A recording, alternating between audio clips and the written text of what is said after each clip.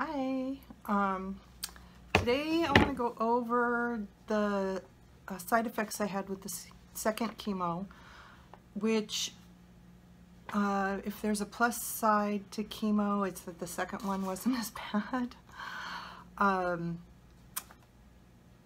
I also figured out that the hives, the itching I had on my neck was a result of the injections that I had to take after, starting on day 3 of the chemo, because that is when they start, the night after I take the first injection. And so after both the first chemo and the second chemo, so my doctor is going to try and find an alternative to that particular medication. I hope so, because I was scratching my neck raw, just, trying not to scratch it, but you know how you do anyway, when you have something like that going on. And I still have kind of some scabs that from when I was scratching. So, all right, so the second chemo, I had a little bit of nausea on the way home. It wasn't bad. It was just like like my stomach turned over and then it was gone. So I don't know, it just kind of happened and then it was gone and that was it. My throat started feeling scratchy that night, sort of like it was like I was coming down with something. When you first start getting the flu or tonsillitis or something, and your throat does that closing up, scratchy feeling. It was just like that. Thursday was fine, or the second day was fine. Friday I started the injections, Zarxio, however you pronounce it, and then that night is when I started getting the itching. It happened during the night. I woke up in the middle of the night scratching at my neck. So day 3 started the injections. At one point I was at a meeting at work. We had to do one of these sharing circle things, it was end of year meeting, and we're doing the Christmas thing, and we had to all get in a circle and stand around the edge of the room. And after a few minutes I started getting tunnel vision. Everything was going black and spotty, and I just had to sit down because I was going to fall if I didn't. And so that was a bit strange. And whether that was from the chemo or if it was because I hadn't hydrated enough or because I hadn't eaten, I'm not sure. It's probably all connected to the chemo somehow, but I don't know the exact cause. It's the only time it happened, so it's not like there's really a direct correlation. I'm sure it's there, but I don't know. By about noon, well, actually just after that, which was probably around 10:30 in the morning, I started just feeling kind of tired and worn out, like it had just been a really long day and I just wanted to go home and veg on the sofa, but I still had so much to do. And so luckily for us it was a half day because it was the Friday before Christmas. So after this meeting, I got to leave work. I ran the errands I had to do. I got home about 3 o'clock, and I was able to, I think I just about made it. At that point, I was like, I'm home, I'm not moving, I'm sitting down, and this is it. But at the same time, I didn't get that I've been hit by a truck feeling. It was just kind of tired and this is the longest day of my life kind of feeling. So Saturday, then I woke up during the night with the itching.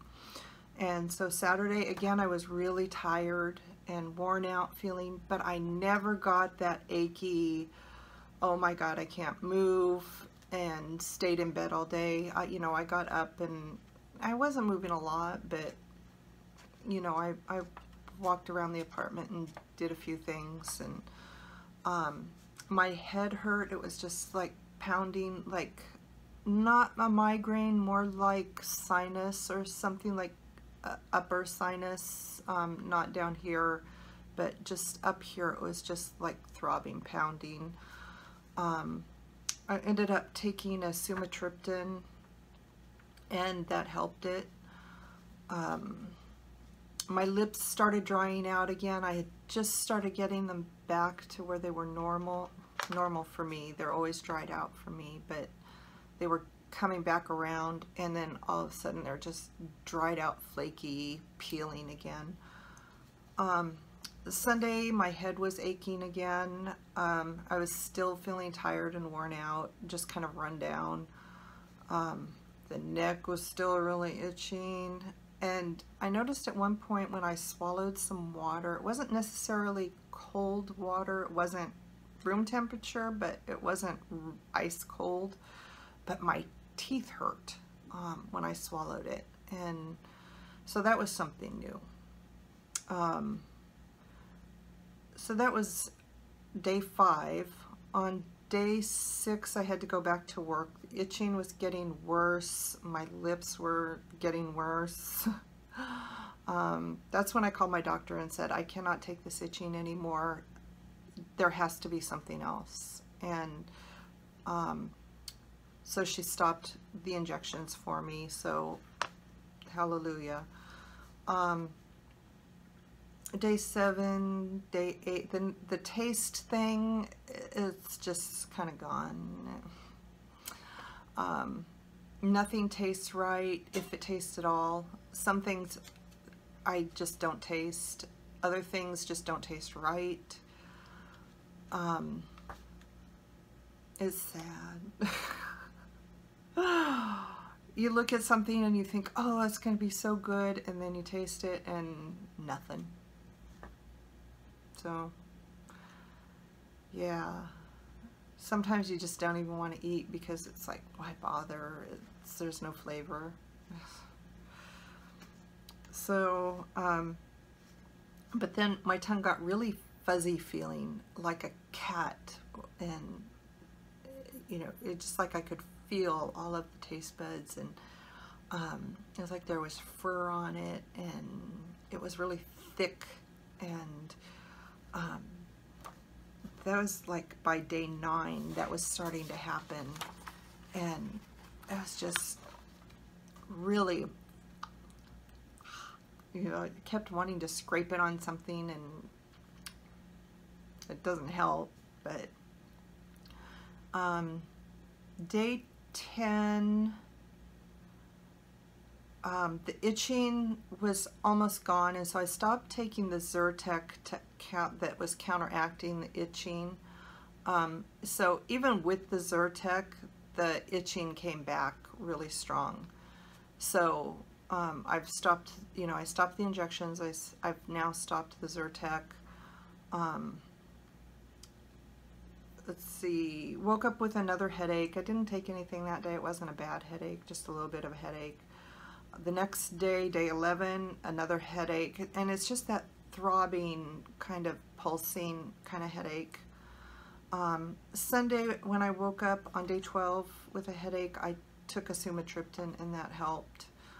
You know, and that's pretty much it. You know, I've had hot flashes off and on, but I didn't write them down as to when exactly I had them. But you know, the rest of my hair came out. Oh, hair, that was one thing. God, this wig itches so much. And I did wash it this weekend, and so a little bit of the stiffness is gone, but it still itches around the edge where it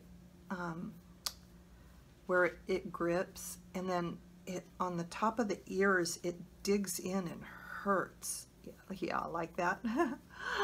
So I may go get another wig because this one just actually hurts wearing it. And I don't know how much longer I can take it. Especially, I have to wear glasses and, you know, for reading and computer work. And so the glasses are always on top of my ears, which pushes the wig down onto my ears even more. And it really makes it hurt. Oh, but I was going to say, chin hairs. I have been plagued by chin hairs since my early 30s. And so I pluck them out every day. Every day I sit there with a magnifying mirror and I'm plucking, you know, my closest reading glasses that I've got, and I'm plucking out chin hairs, and I'm always grabbing skin and pulling at it, and it looks awful. I noticed that at one point I plucked out the chin hair, and the next day there was no new chin hair, and the next day there was no new chin hair. My chin has been so smooth. It is amazing. I haven't had a chin this smooth since I was in my 20s. I love it. I also noticed that, you know, at one point I, you know, when my leg hair, my underarm hair wasn't falling off or falling out, I finally, you know, it's like, okay, I have to wear a short sleeve shirt, so I shaved, and nothing new grew in. So that could be the clue. It's like, you know, and I shaved my legs one day when I was wearing shorts, and nothing's grown back in. So it might not be so much hair falling out as just no new hair growing in. I mean, the hair on my head, yes, that fell out. We saw that. But, you know, it's like all these others, you take out the hair and just nothing else comes back in to replace it. So that seems fine. Now the hair on my arm is still here. You know, my eyebrows are still here. Of course, they've been thinning for years, but I still have my eyelashes. Sometimes it feels like they're falling out, but they're still there. My pubic hair I still have. It seems like it's thinned a little bit, but it's still there. I haven't gotten up to shave that yet. I suppose if I do, nothing will grow back, but I just don't want to shave it. It's too hard. So, you know, that's kind of a plus on hair. Just to have the chin hair gone is like, wow, that's definitely a plus on a plus for the chemo, if there is such a thing as a plus for chemo. But yeah, so, you know, that's something. The second chemo was not as bad as the first. I'm hoping that the third will not be as bad as the second. I don't know if it works that way, but, you know, there's always a chance that, you know, I'll breeze through the third and fourth. So we'll see what happens, and I'll keep you posted. So subscribe, the link is down below, and I'll see you next time. Bye.